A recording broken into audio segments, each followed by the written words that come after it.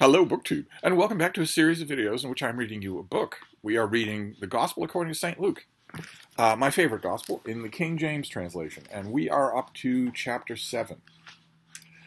Now, when he had ended all his sayings in the audience of the people, he entered into Capernaum. And a certain centurion's servant, who was dear unto him, was sick and ready to die.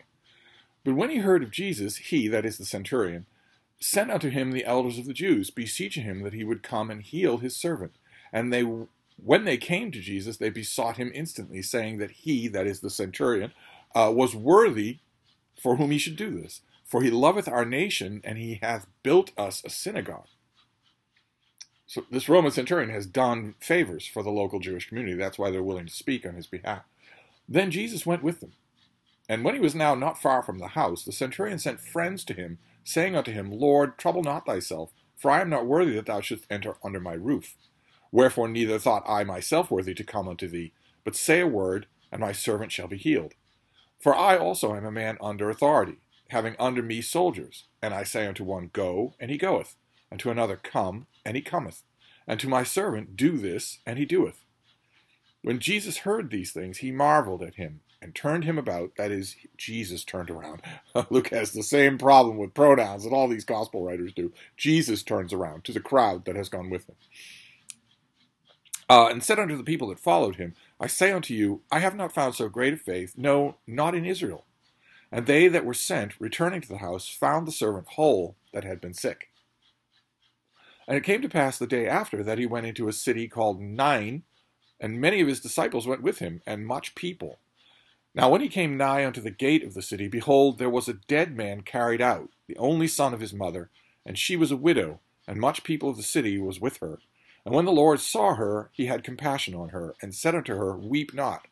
And he came to and touched the bier, and they that bore it stood still.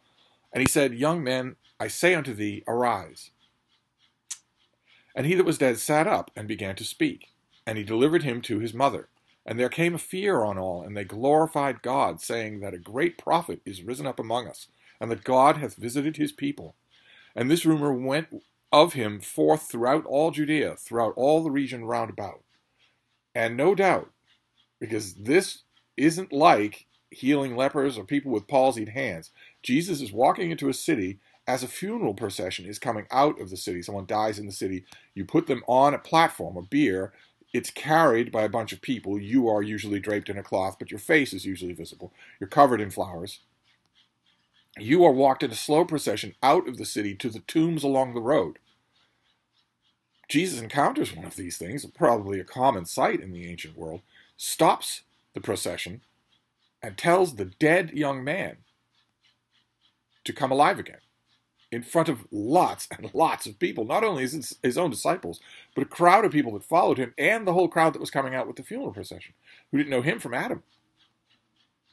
Naturally, word like that is going to spread. You'll notice that is a completely different kind of miracle than the one done with the centurion's beloved servant, which is all done behind doors. If you weren't there to hear Jesus doesn't even say, your servant is healed in this version. He doesn't even say that. And never meets the centurion face to face. So that's a very private miracle. You could miss that. But this would have hundreds of people talking about it for the rest of their lives. And the disciples of John, that is John the Baptist, showed him of all these things. And John, calling unto him two of his disciples, sent them to Jesus, saying, Art thou he that should come, or look we for another? When the men were come unto him, they said, John Baptist hath sent us to thee, saying, Art thou he that should come, or look we for another? And in the same hour he cured many of their infirmities and plagues, and of evil spirits, and unto many that were blind he gave sight. Then Jesus answering said unto them, Go your way, and tell John what things ye have seen and heard, how that the blind see, and the lame walk, and the lepers are cleansed, and the deaf hear, and the dead are raised, to the poor the gospel is preached. And blessed is he whosoever shall not be offended in me. Unbelievably interesting. In the previous two Gospels, John the Baptist, who we get more about his personal story from Luke than anybody, in the previous two Gospels, John the Baptist knows who Jesus is. He knows that he has been sent to make straight the way of the Lord, and one is coming after me who will baptize you in fire and the Holy Spirit. In this, John is alive. He's in prison. He can't go himself. He's alive and sends his servants to ask Jesus, "Are you the one?" And Jesus tells them, "Go and say that I am." That's pretty fascinating. And again, like so many other little nuggets that are lodged in the Gospels that we're reading, it points to a vast oral or literary tradition of which we have almost nothing. Were Jesus and John, in one of those traditions, rival prophets? We know that there are people who are associated with John. We saw in the last chapter that some people are saying John's followers fast and eat abstemiously. You don't. So John's followers are still around. And he is still around, sending his followers to Jesus and saying, "Are you the Messiah?" Makes you wonder what Luke was doing with all of that preparatory material about Elizabeth and the babe that leapt for joy in her womb at the mere sound of Mary's voice. But anyway, let's continue here. "And when messengers of John were departed, he began to speak unto the people concerning John." They all know him. The crowd all knows John. He made a huge sensation before Jesus came along. "What went ye out into the wilderness for to see? A reed shaken with the wind? But what went ye out to see? A man clothed in soft raiment? Behold, they which are gorgeously apparelled and live delicately are in king's courts. But what went ye out to see? A prophet? Yea, I say unto you, and much more than a prophet. That is he of whom it is written, Behold, I send my messenger before thy face, which shall prepare thy way before thee. For I say unto you, among those that are born of women, there is not a greater prophet than John the Baptist. But he that is the least in the kingdom of God is greater than he. And all the people that heard him, and the publicans justified God before being baptized with the baptism of John. But the Pharisees and lawyers rejected the counsel of God against themselves, being not baptized of him." So again, Jesus is telling the crowd, John is the greatest of all born of women. I might point out Jesus himself was born of women, but not born of man, but definitely born of women. But he's telling people, he's not the guy, I'm the guy.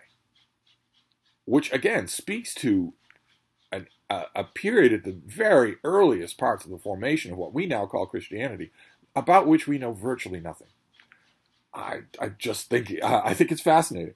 And also we get a little detail here as to why, we've mentioned a few chapters now, why some people, when they hear Jesus or see his miracles, are not moved. This passage seems to indicate that everyone who's baptized by John, or at least open to the message of John's baptism, will hear, and that the ones who reject that message will not, which is pretty interesting. Because we don't know. We know in Luke, anyway, in the world of Luke, the self-contained world of Luke, we know barely any of the preachings of John the Baptist. And yet it sounds almost here like that's a prerequisite to salvation. But let's move on here. "And the Lord said, Whereunto shall I liken the men of this generation? And to what are they like? They are like unto children, sitting in the marketplace, and calling to one another, and saying, We have piped unto you, and yet ye have not danced. We have mourned to you, and ye have not wept. For John the Baptist came neither eating bread nor drinking wine, and ye say, He hath a devil.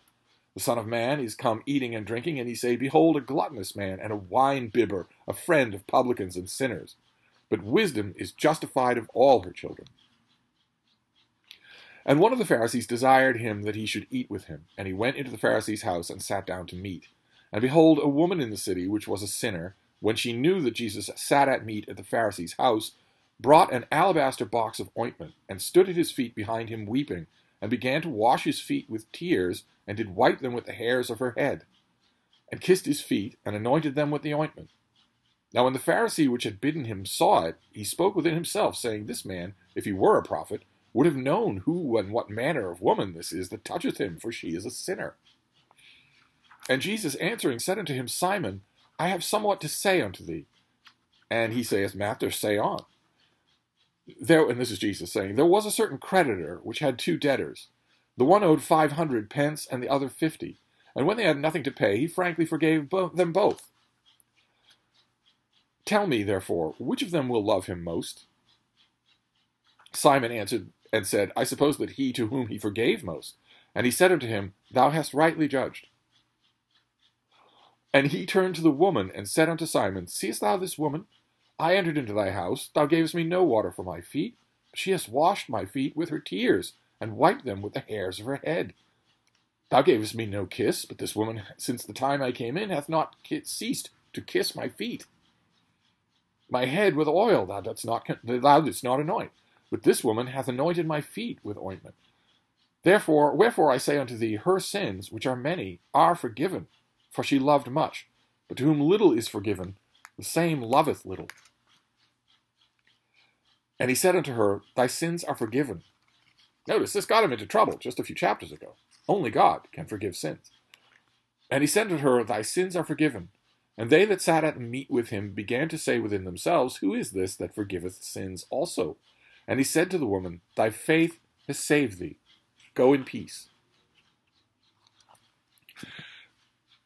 Aside from the healing and resurrection miracles, we see something in this chapter that Luke wants to underscore throughout his gospel, which is that a new thing is being preached here, and it's happening right now. It's not that a prophet has come along with a new word, although that business about being foremost in the kingdom of heaven, that business about caring for others, about loving unconditionally, about the ones who've sinned most will be the most grateful for salvation instead of the most damned, all of that is new. But it's not just that. It's that it's happening now. I'm not a prophet of this word. I am the word. It's happening right in front of you, right now. That note of imminence is wonderful in Luke. He hardly ever lets it go. And he stresses it where the other Gospels, the two that we've read so far, do not, or only lightly do. And I just love that. Absolutely love that. Jesus is at the house of a Pharisee, and the world that he is bringing, the word that he is bringing to the world, has shifted the balance of what that Pharisee knows. That Pharisee's world says, this woman and her ilk are to be scorned. They are to be spurned. They are the least of the least. And Jesus has come to invert that whole table. The least shall be first. The ones who are the most sinners will be the most grateful for salvation. I came to heal the sick, not the healthy. That we don't ever get the Pharisee's reaction to what's going on here in his own house, unfortunately. But it's wonderful to conjure with. Absolutely wonderful to conjure with. This is not yet a fire-breathing Jesus. We get the sense as the narrative progresses and it becomes more antagonistic that he will become more antagonistic. But right now, no. The closest he comes to antagonistic in this chapter is to say to the people, once John's servants have left, but John the Baptist's name has been brought up. They all know John. He's recent memory. He is still alive.